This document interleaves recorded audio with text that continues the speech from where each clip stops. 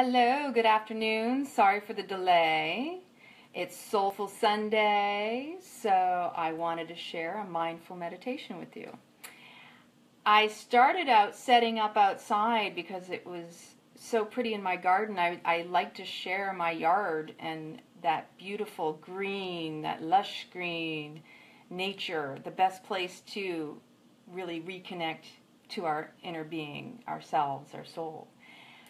But unfortunately, as you can see out my window, the rain is trickling down, and I got washed inside, literally about the time I was going to hit the go live button. So show me some love and reach out to me. Let me know who's out there because I'm not seeing any activity here.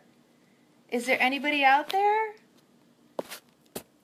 Hello?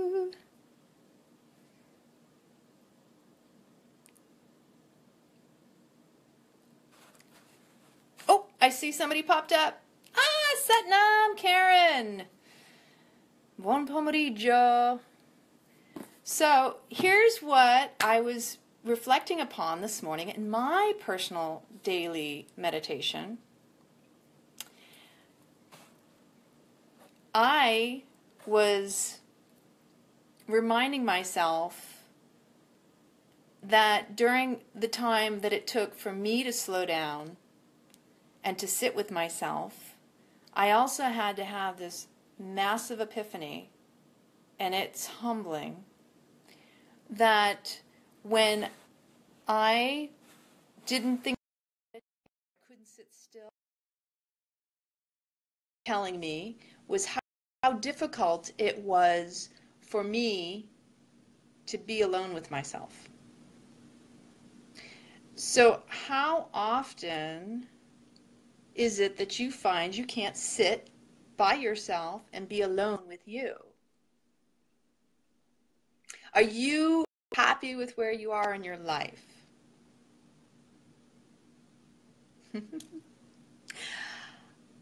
It's interesting because we don't realize, but meditation brings you closer to the source of who you are. What it is it's tapping into your divine being, that true essence. And that's scary because that's also acknowledging the oneness, the all that is. When you think of a higher power, doesn't matter what faith you follow or believe in, whether you call it God, source, consciousness, universe, all that is, I am. What you're really connecting to is you, is the same. I am that. I am. And it's humbling in the sense that you have to have that moment of self-actualization, that moment of self-realization. I tell you what, I don't know what I did. I kind of mixed up. So if I accidentally invited you to join the screen, you can click off, turn off the video, because I don't know how I did that. I little flub up my own personal lesson in Facebook technology today. But returning back to what I was just saying, the connection to source, the going within, requires deep awareness and acceptance that you are not separate, that you are source. Take that in for a moment, because that's also saying you are God, or universe, or source, or all that is. And most people have been programmed to think, I'm not worthy, that's not possible, that's a separate entity, that is different than myself, it is something bigger than me. You don't want to define it as you, because the teachings of many places, even growing up, I was raised Catholic, so it was God and me. And it was a personal relationship for me growing up, but it was the recognizing that I'm not separate. And that, if you remember, God made me in his image is the same to say, I am God. Because to be of a source, you came from that source. So it's tapping in to an area we all need healing in, because most people don't feel worthy. They don't feel like what is inside of them is love. A lot of people actually deny themselves, and they're afraid to show what's inside of them. So when they do see somebody who's alive, who is in spirit, inspiring, right? Take note. I'm getting the sign. Okay? You can't get any stronger than that one. Okay, maybe you can. I'm not going to challenge it. But into me I see. The intimacy that you find within yourself is going to be the most important relationship you ever find. Don't keep looking for it outside of yourself. Don't look for it in another. Because the patterns that we've been set in motion for generations and generations, it's time to break those. And if you want a true intimate relationship with another, you need to work on the one with yourself. And when you can sit by yourself and be happy with where you're at, you're going to attract people like flies, because everybody wants part of that essence. It's just the majority of people don't realize they have it within themselves. The majority of people are not necessarily going to recognize that everything that they desire is right here, right now. Because it's the opening up to receiving it, but also allowing it and giving it to yourself first. So relationships always tell us about ourselves. Last year, for example, I was going through my own transition where I had to recognize some of my old patterns in relationships. I'd spent several years celibate, not dating, and the day I decided to open up and go, okay, I'm ready. I think I'm ready to allow somebody else into my life. I'd like to have that union again. That opens up another can of worms, because you can do the inner work, but now it's about the applying that inner work with another person, because they're going to bring up the unhealed areas you may not have touched upon during the time you were doing the work. And I can tell you, it brought up some old stuff for me, because I craved and I desired and I missed human touch. I missed kissing. I missed hugging. I missed just being embraced and embracing. And what it did for me was it made me aware of a slight desperation within me, that I was building an individual up to be more than what they were instead of accepting them where they were at. I could see into their soul, so I could see their potential and see the essence of who that individual was. But what I wasn't seeing was where they were in their physical space, whether they had self-worth and self-love, and extended that. I realized later that my monkey mind would pick up, and I'd start to get the old patterns of they're not responding in the way I want them to, they're not showing up the way I want to. And my old way of handling that was, I'm out of here, I'm gone, okay? This in Italian means, I'm gone, I'm out of here. Because the fear of rejection will cause you to run. And that was a deep-seated pain within me. I feared being rejected, but I would first reject in order to not be rejected. So I'd beat him to the punch, because that's a strong ego, right? So we can say we want something, but we can just as easily reject what it is we want by not allowing ourselves the courage and the vulnerability to show up to it.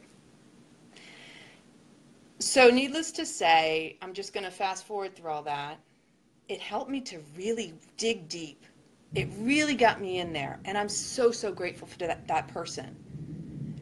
Although I compromised my integrity and my being, my body, as a result, I learned, and there is no such thing as a mistake. It's all part of your path. It's all part of what your soul wants to experience. Because without those contrasts, without having been put back in a situation where I could go, oh, that's right, I've been here before. Let's change it up. Let's not fall into the old way of being. So those times when maybe your old pattern, like in my case, might have been to get upset and, like my family, it was very, boisterous, the voice octaves. Who could get in the word edgewise louder than the other? It wasn't about being right, wasn't about being happy, it was about being heard. And that's another one we tend to forget. We all want to be heard. So in the case of this situation, I ultimately sat with myself, sat with the discomfort, and had to actually confront it and ask it, what is this telling me about myself? Wow, okay, I'm desperate for attention. I'm starved for affection. So how was I relating that to myself, toward myself? I was expecting someone else to give me something I could already give myself? So that's what I want you to all kind of sit with yourself on. Do you feel you like yourself? Do you like your own company? Do you like you?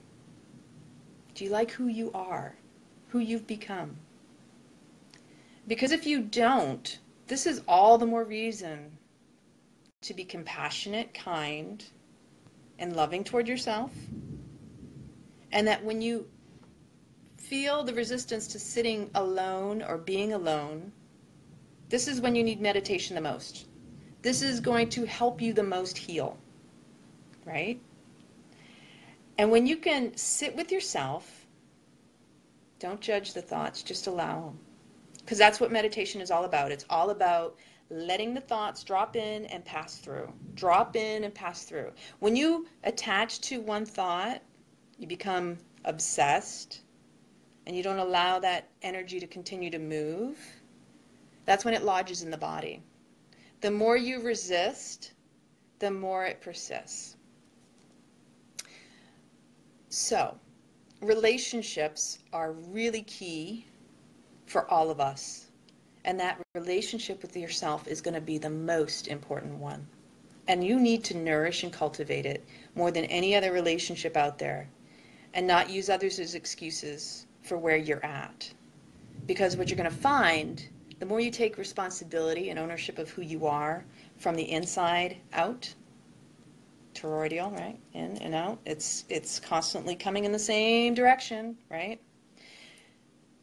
You're going to find that your courage, your vulnerability to be who you are, to tap into that inner guru, is going to be what strengthens every relationship external to you.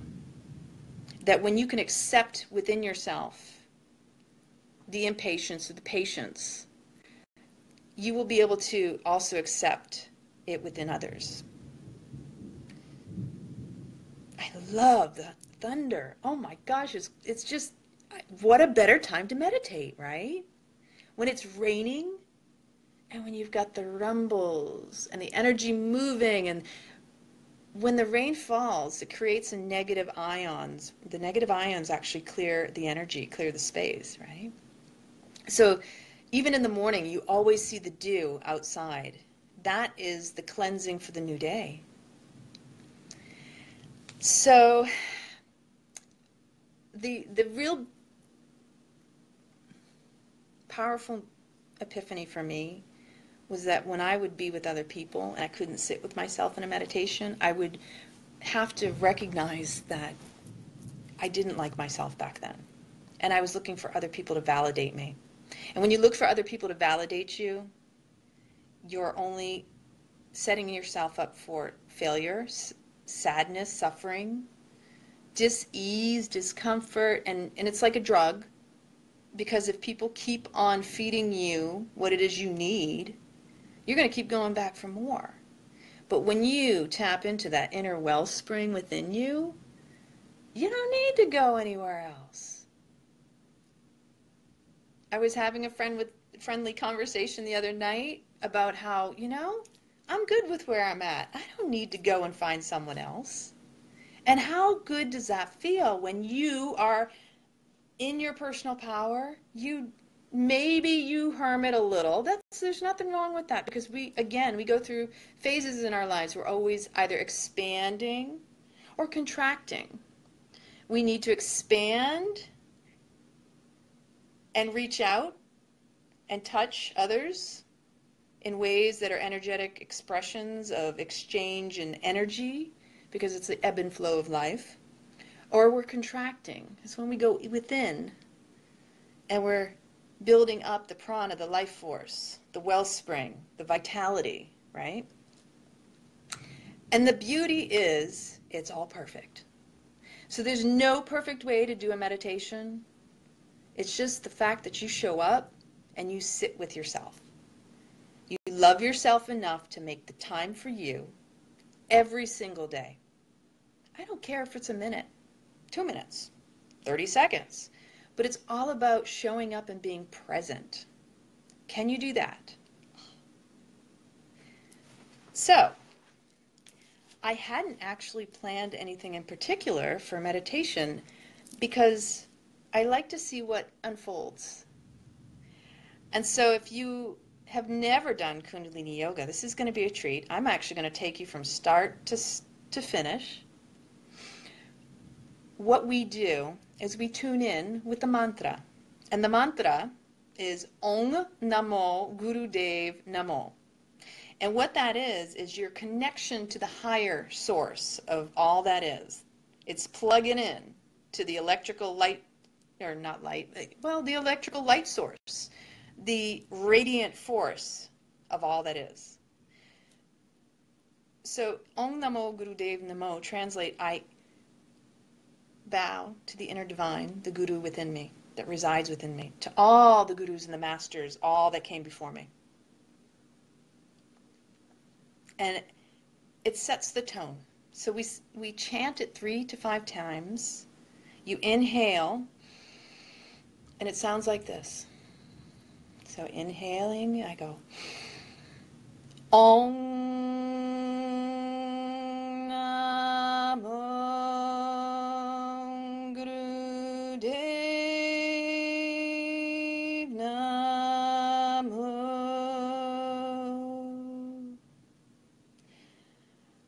And the Ong vibrates in the conch, like, this is this big cranial covering, and it creates a vibration within the cranial skull, okay? So you Ong, you don't touch the tongue to the top of the mouth, and it creates this vibration, this reverberation. And then the Namo, Om Namo Gurudev Namo.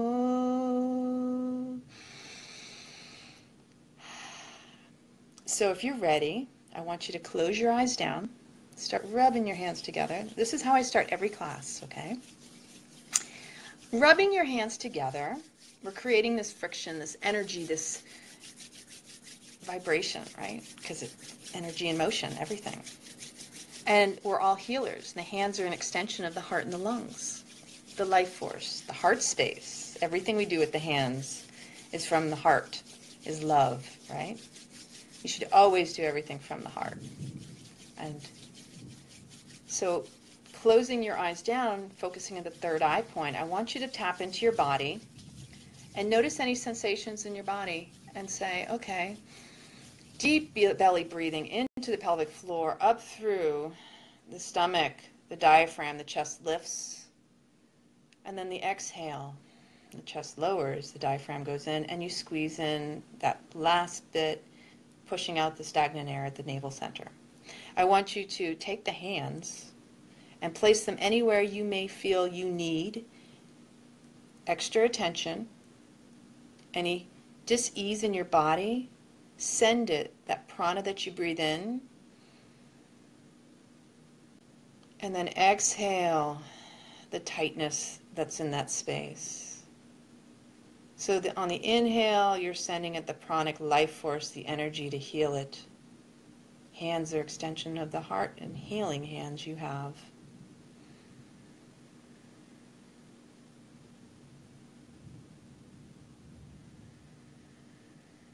Really pay attention to the sound of your breath. Relax into your body. Relax those areas of tension. Breathe into them.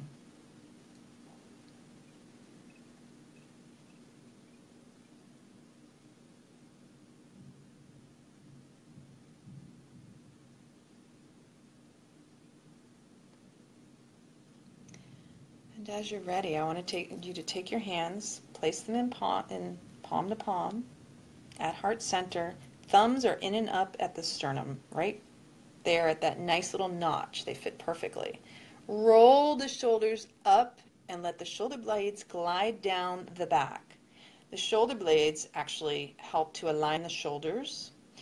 Then you want to ensure that you're reaching up through the crown of the head, stacking vertebrae by vertebrae from the base of the spine all the way up through the crown of the head. The ears are over the shoulders, shoulders are over the hips.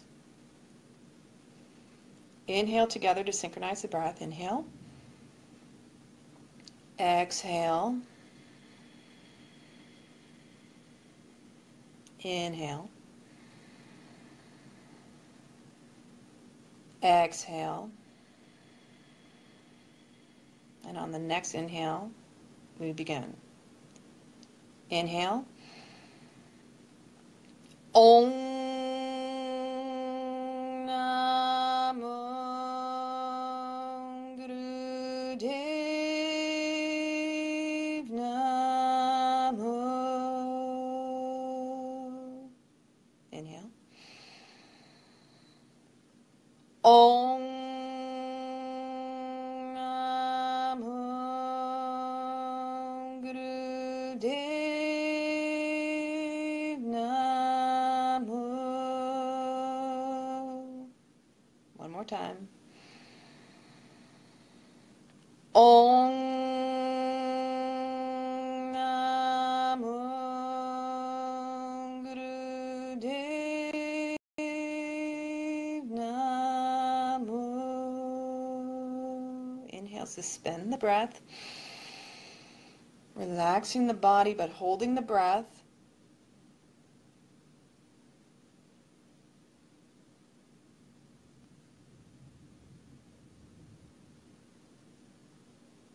Exhale, slowly release the hands in the lap, right palm and left, or in Gyan Mudra, index and thumbs touching on your knees. Just sit here and go within. Just start paying attention to the sound of your breath, breathing in through the nose and out through the nose. Breathe deep down into the pelvic floor, dispersing the energy all throughout the body and allowing any tightness or resistance to fade away.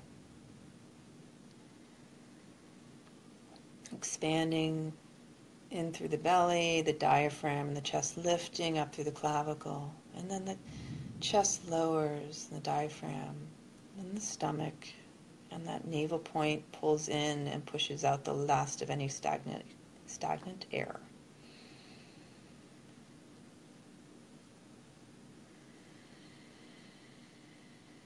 Listen to the sound of your breath.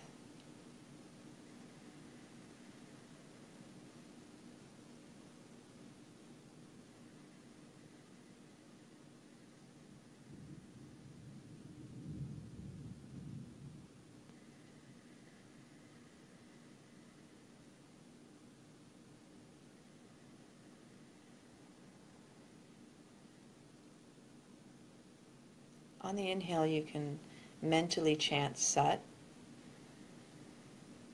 On the exhale, imagine the sound Nam.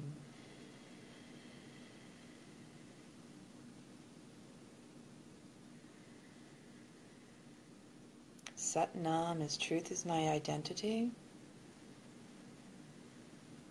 a nice way to distract the mind from any thoughts that may drop in.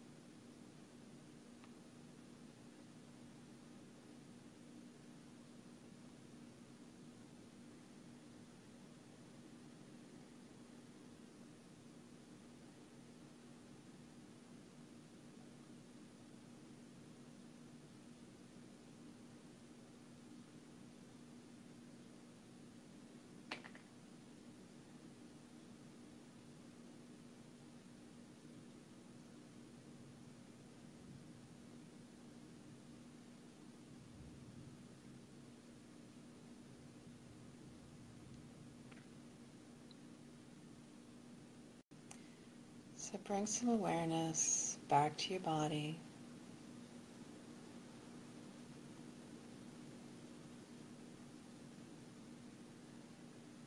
Notice your quality of thoughts, any sensations in your body that you're having. If you need to move, you can wiggle the fingers and wiggle toes. Maybe you need to readjust your body. And slowly, as you're ready, open your eyes, coming back.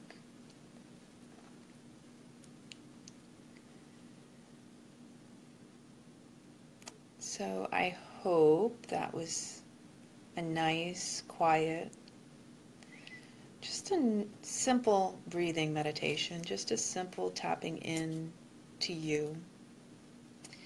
And if you happen to have a notepad and a pen, it's one of the things that I like to really have nearby me at all times.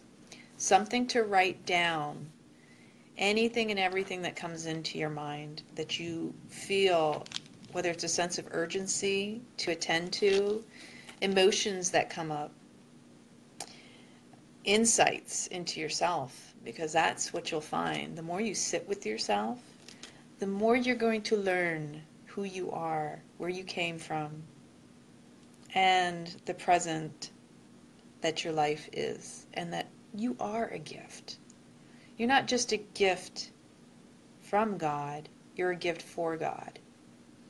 So when you fully embrace your life and you are fully present in it, in the moment, and sharing your authentic self without filters, without needing to compare, judge, or live up to another's expectations, you're actually building up the blessings for those around you. Because when you lead by example, you live by example, others want some of that as well. And when they see it in you, it gives them hope. It reawakens within them. It's like we touch each other's hearts one by one when we open our own. So when you can open your own heart and love yourself more, you're actually doing it for others at the same time. So the energetic exchange that occurs, no matter who you encounter, no matter what reaction or response you get from another person, they're giving you a taste of what it is that's going on with them. Sometimes it will trigger people. But see, the more you do this work, you're going to recognize and have compassion for the other person, because you will see where you've been, and your own triggers will be healed, because you will no longer be attached to the drama and the trauma and all the issues that may have happened in your life.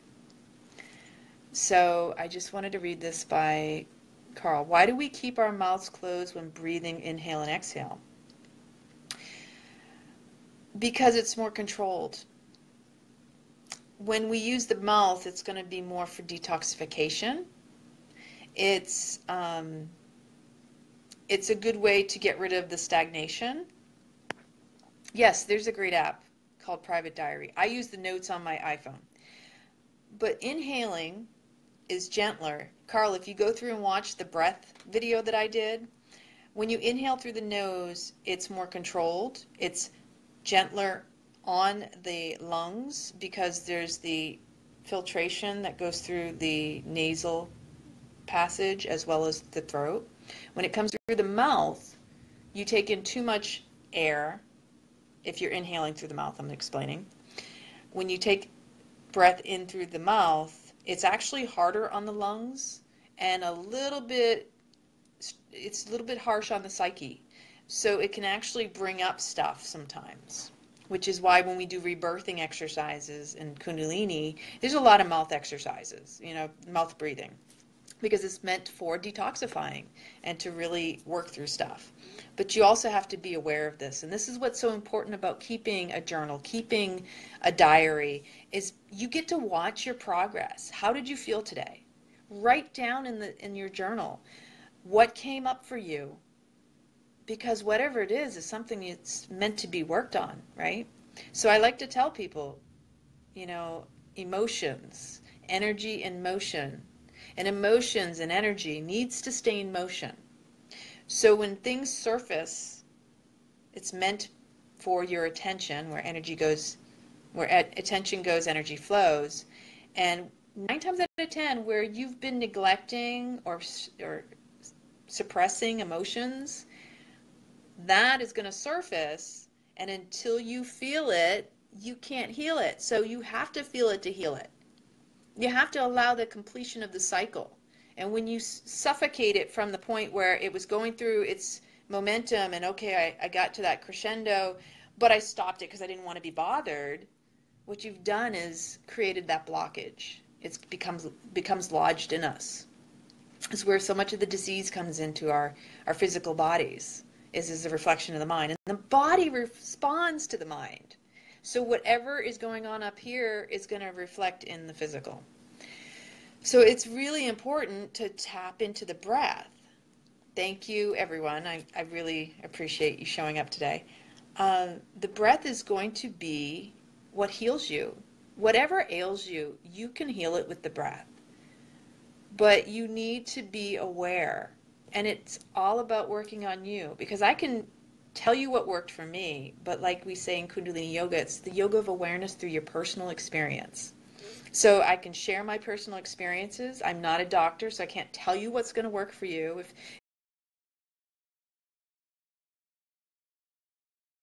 you go inside to know what's going to work for you. There is nobody who can tell you what you need. It's all inside of you. So today I am so grateful that you all showed up.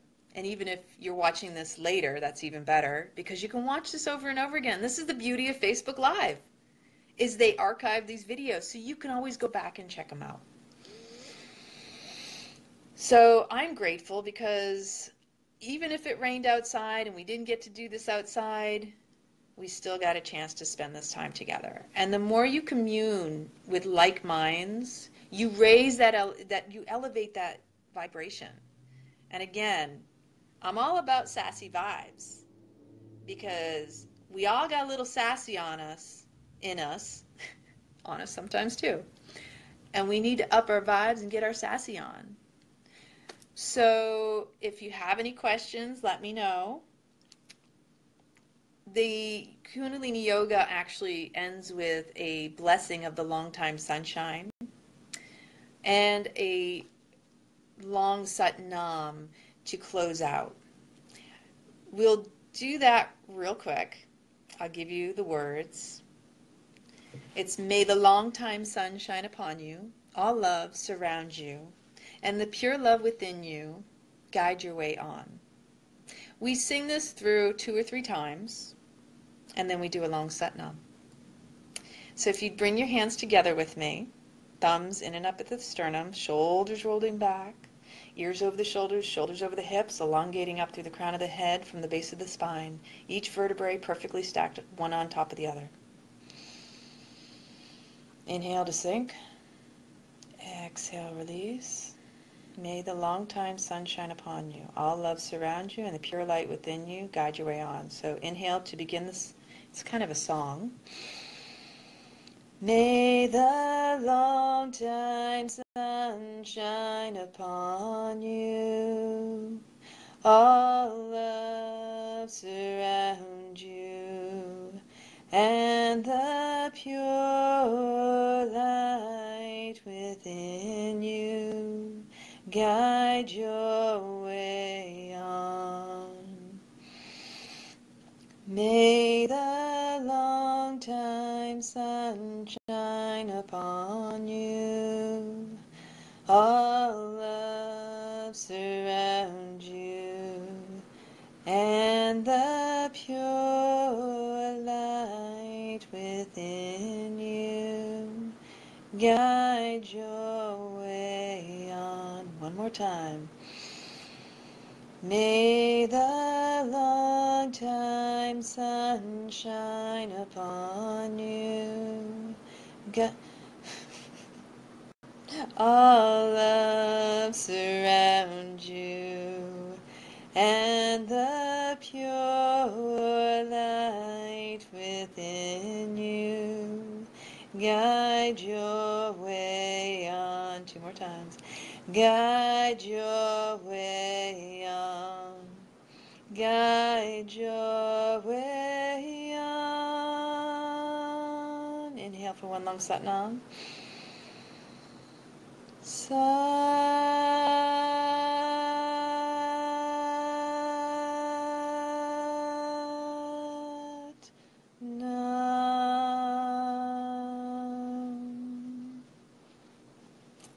Thank you very much.